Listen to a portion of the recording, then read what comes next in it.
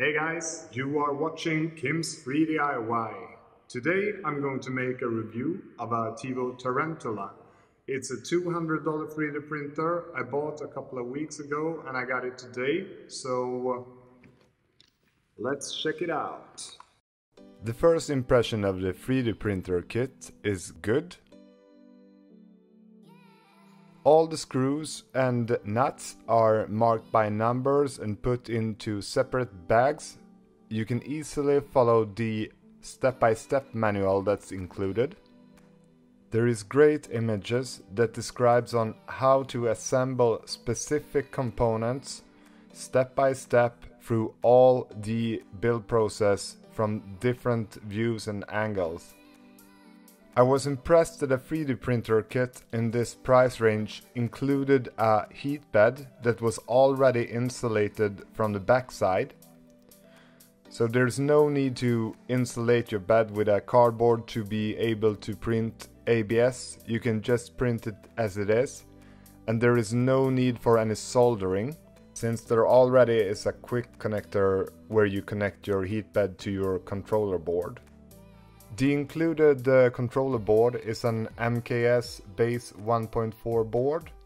It's a typical 80 mega board with 5 stepper drivers. The stepper driver is A4982 steppers. Since there is 5 stepper drivers, you have the ability to upgrade your 3D printer to be able to handle dual extrusion.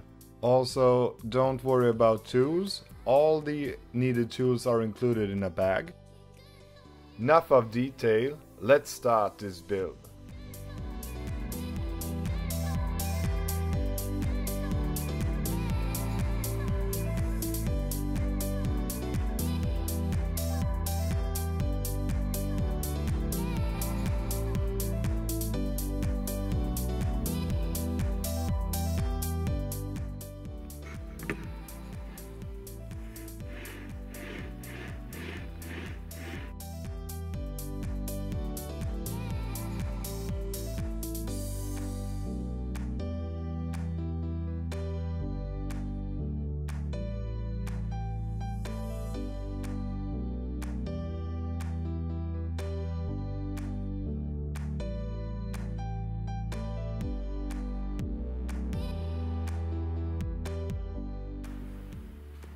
The motion in the Y-axis is great.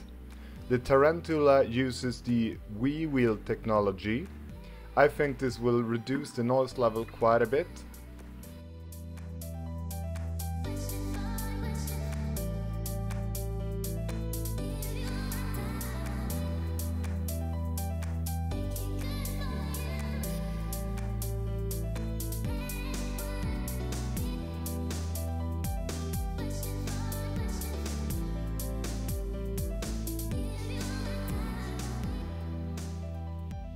This is the moment you all been waiting for. It's the moment of truth. Let's see what the Tevo Tarantula can do. One of the first thing I printed was a fan duct cooler, because the Tarantula lacks a cooling fan for your 3D prints, and without the cooling fan you won't get very good 3D prints. In one way I wonder why Tevo won't just include 2 radial fans. It's $1 or $2, but it's a $200 kit. It's not worth the bitch about. Just print your own and buy 2 radial fans and you're good to go.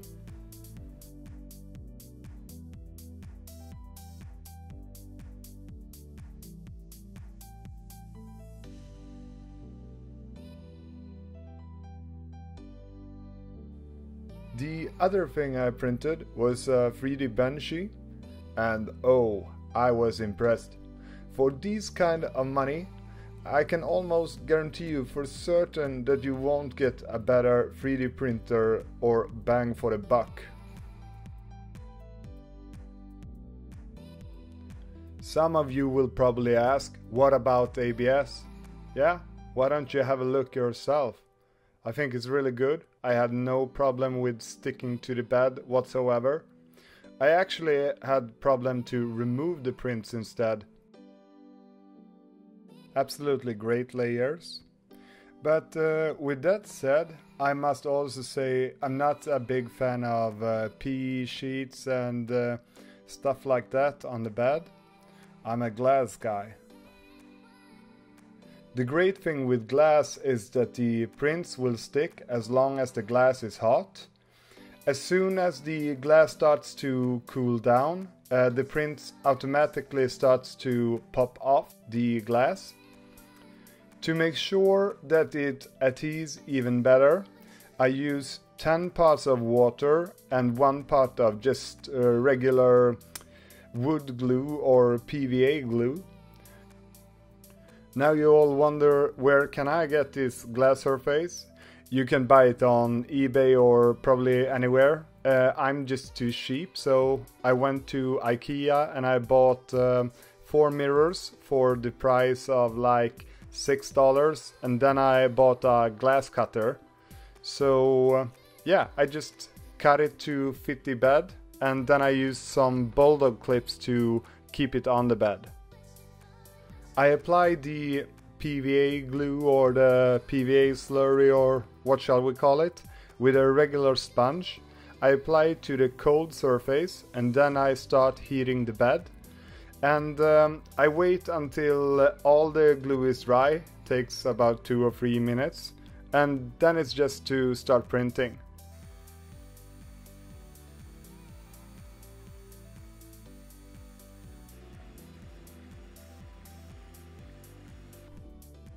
So this is what the bottom of the 3D prints looks like if you printing on a glass surface.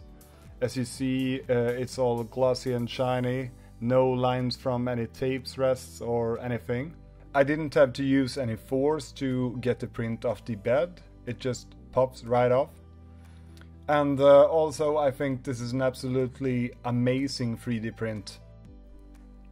And for you who's new to 3D printing, maybe you think that it's a lot of settings that you have to set up, but I actually haven't changed any setting except for the retractions distance from 0 to 8 mm, as it's right out of the box.